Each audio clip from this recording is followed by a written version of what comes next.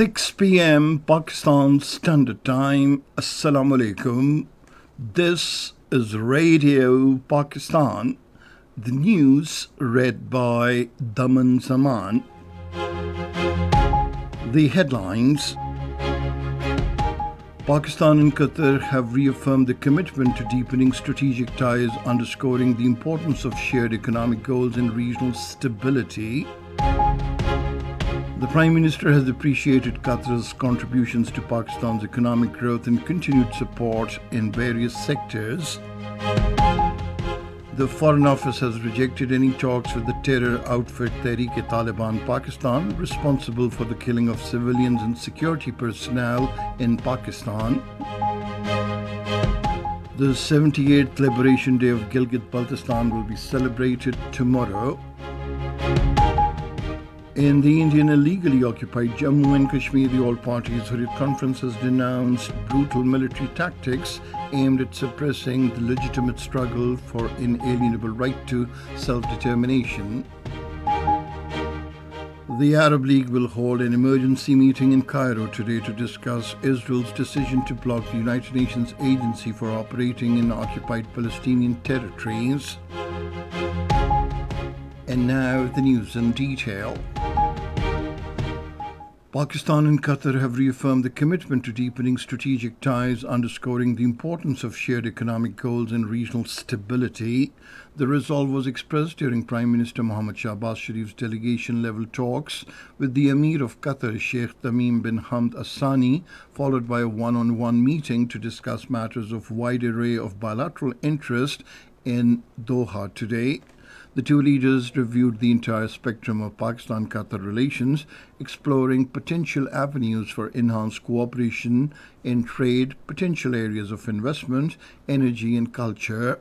They also discussed regional and international issues of mutual interest, particularly the ongoing genocidal war by Israel against the innocent Palestinian people and escalation of tensions in the region. The Prime Minister commended Qatar's stance on Palestine issue expressed by its Emir during the 79th United Nations General Assembly session held on the 24th of last month. He appreciated mediation efforts by Qatar for immediate ceasefire and unimpeded supply of humanitarian aid.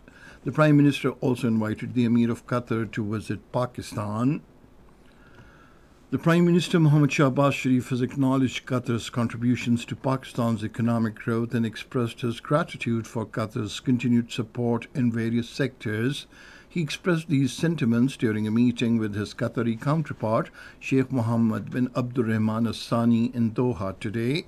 They discussed avenues to further strengthen bilateral relations, particularly focusing on enhancing cooperation in trade, investment, energy and cultural exchanges. The two leaders agreed on the importance of continuing high-level exchanges to promote understanding, foster cooperation and identify new areas for growth. He reiterated Pakistan's commitment to deepening economic ties and emphasized the potential for expanded collaboration. The Prime Minister also thanked his Qatari counterpart for hosting a large number of Pakistani diaspora, acting as a human bridge between the two brotherly countries. Shahbaz Sharif extended an invitation to Qatari investors to explore Pakistan's diverse economic sectors, including agriculture, information technology and tourism.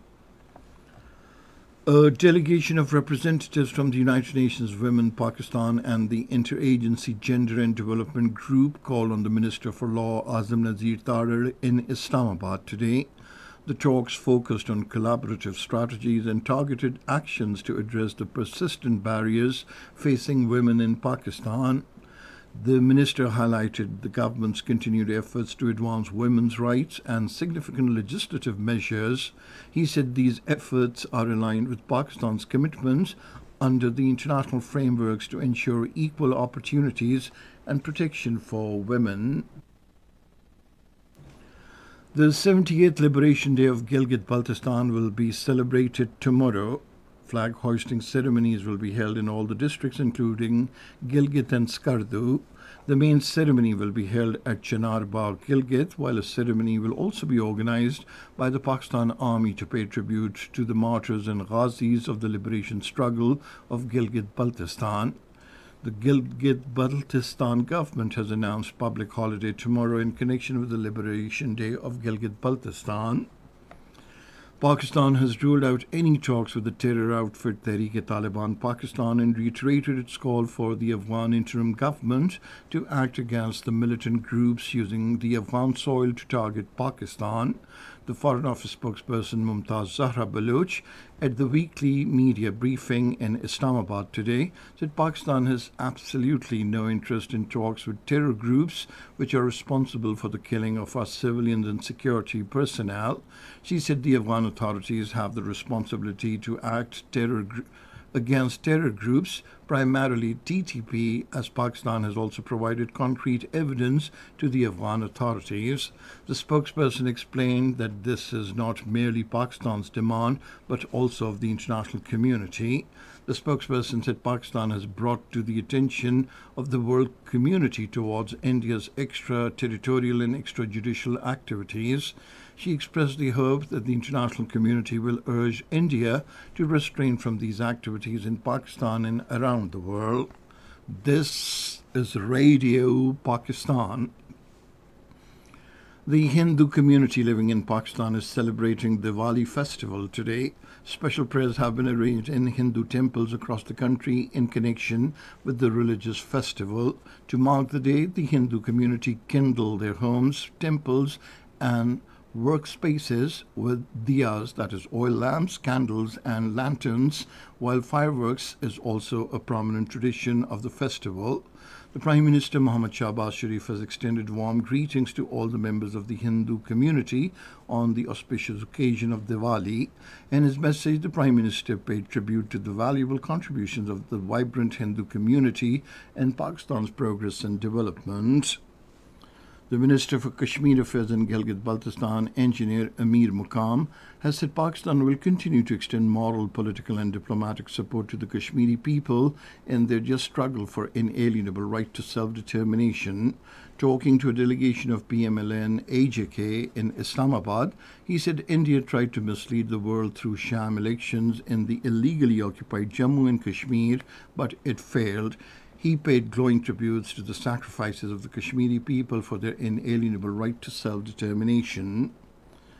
In the Indian illegally occupied Jammu and Kashmir, the All Parties Hurriyat Conference has denounced India's brutal military tactics aimed at suppressing the Kashmiri people's legitimate struggle for inalienable right to self-determination. In a statement today after a Hurriyat meeting, the APHC spokesperson Advocate Abdur Rashid Minhas asserted that India's repressive measures have failed to silence the Kashmiri people's demand for freedom. The spokesperson condemned the Indian military presence in Kashmir, stating that anyone opposing Indian forces faces torture and coercion. The Hurriyat meeting called on the international community to address the Kashmir dispute in its historical perspective and exert pressure on India to release all the political detainees from the unlawful detention. Various representatives of the Hurriyat attended the meeting. The Arab League will hold an emergency meeting today to discuss Israel's decision to block the United Nations Agency for Palestinian Refugees operating in occupied territories. In a statement, the League said the session, led by Yemen and requested by Jordan, will bring together permanent representatives at its Cairo headquarters to form a united response to the ban. A United Nations Special Rapporteur, Francesca Albanese, has urged the suspension of Israel's United Nations membership, citing repeated violations of the international law and the occupation of Palestinian territory. Speaking at a news conference, she said the impunity that has been granted to Israel has allowed it to become a serial violator of international law. Francesca Albanese also recommended the United Nations General Assembly to consider the suspension of Israel's credentials as a member until it ends violating the international law and withdraws the clearly unlawful occupation. And finally, the weather report. Mainly dry weather is expected in most parts of the country, while cold weather in hilly areas during the next 12 hours. Smog is likely to persist in northeast Punjab during morning and night hours. And that is the end of this news bulletin. For more news and analyses, log on to our website radio.gov.pk, and you can also watch live video streaming of our bulletins on the link facebook.com/Radio Pakistan News Official.